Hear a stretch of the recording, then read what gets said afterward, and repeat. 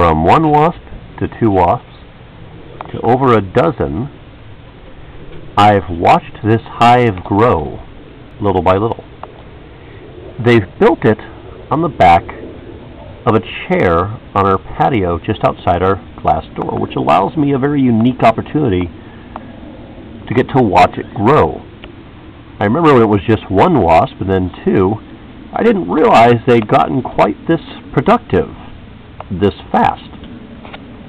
This explains why I was stung only Wednesday when I went outside in back to take some pictures of some jewelry I just made in the sunlight. I hadn't been paying attention, and I must have brushed at one, and it retaliated.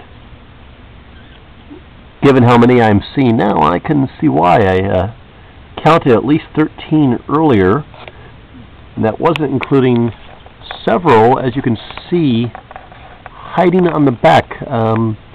Now, those aren't working on building it, so I think those must be warriors. They're laying in wait for danger, for any signs of threats, while others work. I've seen some coming and going. I don't know if wasps have a queen, but if so, I imagine she's quite busy. As you can see, they've been really filling these up. I don't know if you can see any signs of new wasps yet.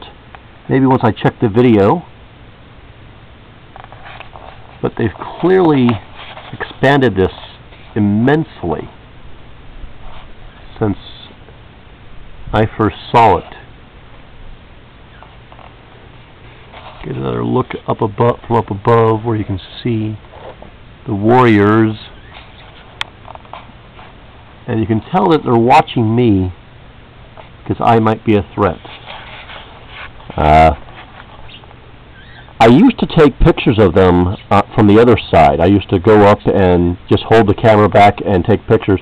I don't think I'm going to be doing that any longer. I think that there are far too many of them right now for me to be able to do that any longer.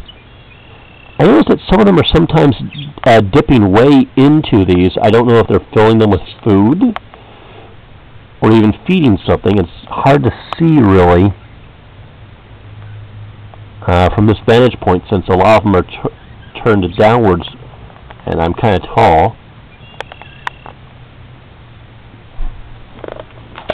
Well, maybe some of the ones on back are working actually. They might be strengthening the core, the stem.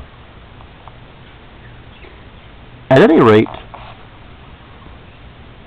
it's definitely neat to watch them, and my wife keeps warning me that I should get rid of them because they're dangerous, but I feel so long as I leave them alone, they'll leave me be. Yeah, that's how you got stung.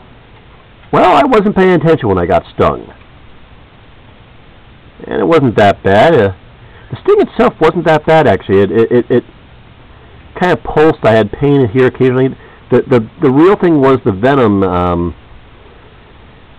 It made me weary, especially in my arm where I was stung. When I reached over to lift the skillet, it felt like I'd been lifting weights for 5 hours straight.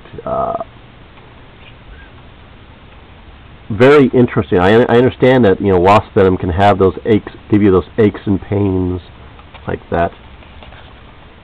Fortunately, it turns out I'm not allergic to them. We had some fear that I might be allergic to bee stings. Of course, bees and wasps are slightly different, so who knows? I should probably still be careful just in case. See if I can get a lower view here. It's hard to tell. The sunlight makes it so I can't really see the screen very well. But at any rate, this is my own private wasp nest.